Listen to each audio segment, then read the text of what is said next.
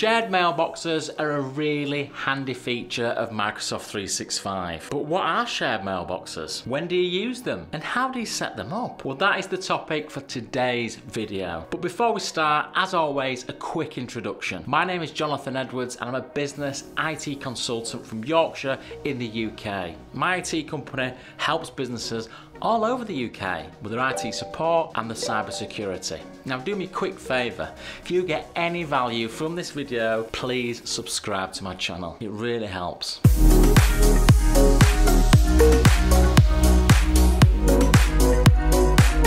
Now, shared mailboxes are a really handy tool in Microsoft 365. All of our clients use shared mailboxes in some capacity. But what is a shared mailbox? Well, the best way for me to explain what a shared mailbox is to give you a few examples of when you would use them. Now, shared mailboxes are ideal when multiple people need to access a mailbox. So for example, in our business, we've got a shared mailbox called Web Contact Form. So if someone jumps on our website and submits a contact form, it will go into the shared mailbox. Now, there are multiple people within my business who have access to that shared mailbox, so they can all see that email coming in. Another example could be a department in your business. So let's take, for example, a finance department. You might have a shared mailbox with an email address, finance@yourcompany.com. Now, in your finance department, you might have 5 or 6 people, and all of these people have access to the finance mailbox. It means there's one place for email to land and all these people have access. So shared mailboxes really are, as the name suggests, a shared mailbox. Now, lots of firms use shared mailboxes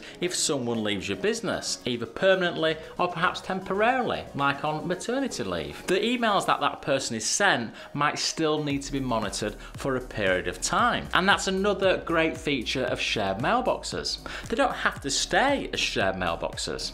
You can convert a shared mailbox back to a regular mailbox, and you can convert a regular mailbox into a shared mailbox. Now, there's another great advantage about shared mailboxes, and that is they're free. So the Microsoft don't charge you any money for licensing for shared mailboxes. They're just all free of charge, and we love free, don't we? Now, you can access shared mailboxes on your Outlook, on your computer, which I'm going to show you in a minute, in Outlook web app, and also on the Outlook app on your smartphone. So with all that in mind, let's talk about the downsides of shared mailboxes, or more importantly, what a shared mailbox isn't. I was once talking to a guy about shared mailboxes, and he said, well, because they're free, can't we just give everyone in our business a shared mailbox and cut down on licensing?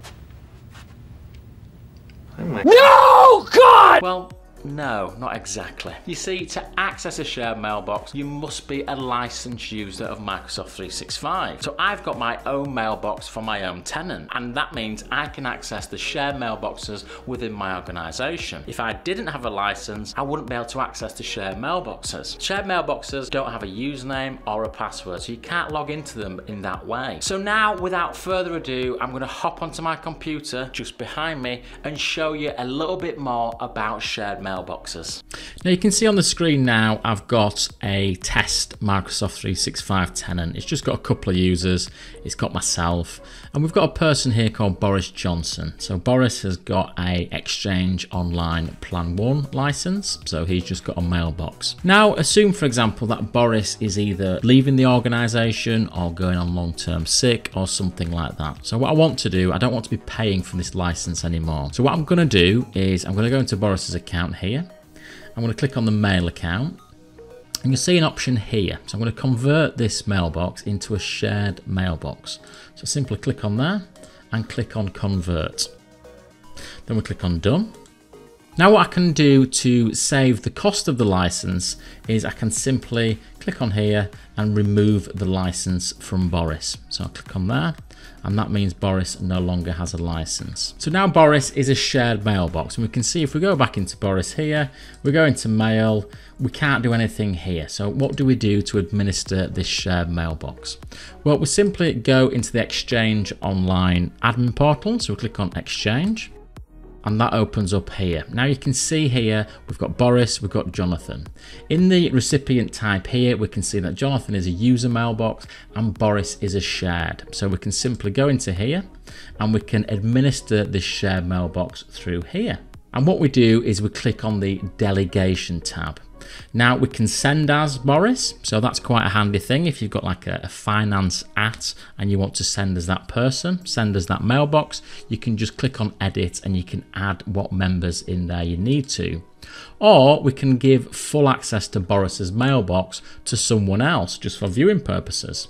So if I go into here, click on add members, I'll just add myself and click save and click on confirm and then just close out of there. So now that's a shared mailbox and we've given delegated access to Jonathan. If we open up Outlook, this is Jonathan's Outlook, we can see just below Jonathan's mailbox, Boris's has appeared. So that's how shared mailboxes appear in your Outlook. Now, Boris might return to work, you know, he might have some time off sick and he might come back. So what do we do in that situation? Well, you can see here, look, if we highlight Boris, we've got a little tab here and we can just simply convert him back to a regular mailbox. So we click on there and it just converts back to a regular mailbox. It's very, very straightforward. But you'll notice here, look, it says there's a little note underneath. It says a license needs to be assigned and the password needs to be reset. So this is a bit of a gotcha. If you just simply convert it back to a regular mailbox, then there's not going to be a license there. So let's just prove that point here. We'll go into here, we'll just rejig it.